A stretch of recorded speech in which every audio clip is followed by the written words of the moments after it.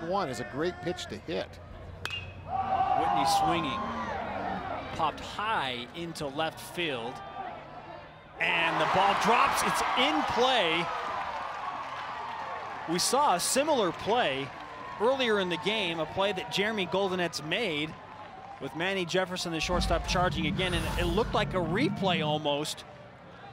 But Goldenetz may have lost it in the lights at the last second, and it falls. Yeah, you could see he headed out. Play. He headed to foul territory and then came back into fair territory. But there's no excuse for Whitney to be on first base right there.